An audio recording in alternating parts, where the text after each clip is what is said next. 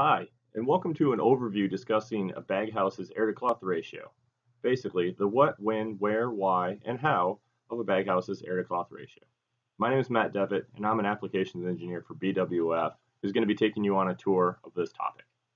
If you like this information and you enjoy this presentation, please like and share, as well as subscribe.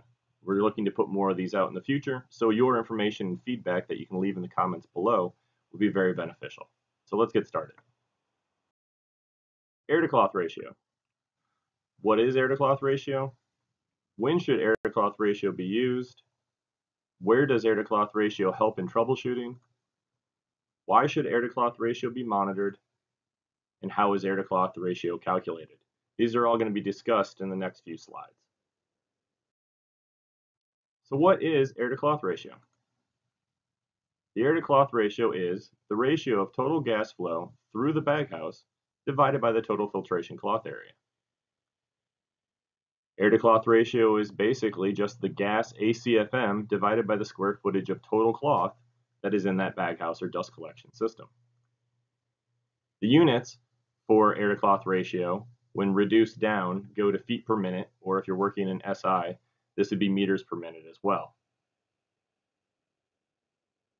And lastly, the lower the value is better, but not always needed, as it depends on what the baghouse is actually collecting and what the system is doing. So, like golf, lower is better, but in some situations, it's not always needed. When should air-to-cloth ratio be used? Well, it should definitely be used in the baghouse design itself, as it will go into how big or how small you might be able to make your baghouse for the situation that you have. For instance, some rules of thumb with regards to air-to-cloth ratio would be for large process collectors or things on combustion systems, milling systems, drying systems. Those should have an air-to-cloth ratio of approximately 3 to 1. For your smaller nuisance collectors, items that are going to be on bin vents, transfer points, smaller systems that have a constant speed fan going to them, then they can be approximately 5 to 1. The other place that air-to-cloth ratio is used is in troubleshooting, as it's a really good ratio and KPI to be monitored for a system. So where does air-to-cloth ratio help in troubleshooting? Well, the first place that it helps in is determining the actual versus the design capacity of the system.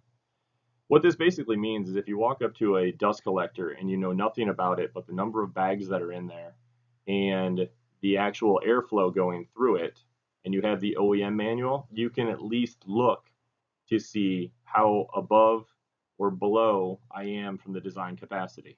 For instance, if the air-to-cloth ratio on your baghouse is supposed to be 3, and then when measuring the airflow and doing the quick calculation, you determine that your air-to-cloth ratio is 5 to 1, well then you automatically know that you're trying to pull more air through that system than what it was designed for. And this is going to lead to other issues. So what you'll end up seeing is changes in your flow rate are going to end up impacting that air-to-cloth ratio the most because your cloth area is constant. The other place where you can use this for troubleshooting is when you have a high DP from just too much gas flow coming through your system. So once again, in the example, if it was designed for a 3 to 1, but now you're running at a 5 to 1, you're going to notice a DP through that baghouse much higher than normal, and it may not be due completely to grain loading, but the additional air that you're trying to move through this system.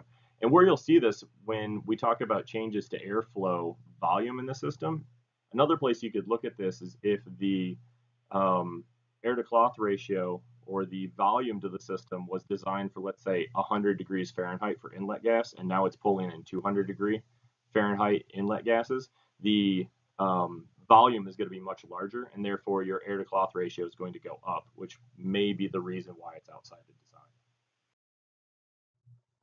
So why should air-to-cloth ratio be monitored? Well, basically, it's a really straightforward and easy diagnostic tool. If I have the airflow that's being measured at the time, and I know the total cloth area, which should be constant, it's pretty easy to calculate at that point. It's also a good baseline to understand and have that number when the system is, in quotes, operating good, so that you can use it as a quick diagnostic tool when the system is poorly operating. So how is air to cloth ratio calculated? Well, first we need to determine the single filter's cloth area and then multiply that by the total number of filters. Measure the gas flow through the baghouse. This can be done pitot tube, hot wire, etc. There's a couple ways to get the gas flow measurement. And then simply take the gas flow, ACFM, divided by the total cloth area in square feet, and that'll give you your air to cloth ratio. So to take it through an actual example calculation, if I have 200 filters with a dimension of a 6-inch diameter and 120 inches long, and 15,000 ACFM going through this baghouse, I would initially determine the single filter cloth area, which is going to be the length divided by 12 to get it into feet, and then 6 inches divided by 12 again to get it into feet, and multiply by pi because I'm taking the length of the bag times the circumference of the bag. And this gives me 15.71 square feet for a single filter. I know there's 200 filters, so I take 200 filters times 15.71 square feet, giving me a total of 3,142 square feet. And then I know the actual gas flow rate is 15,000 ACFM. So I just take the 15,000 ACFM, divide by the 3,142 square feet, and I get an air to cloth ratio of 4.77 feet per minute.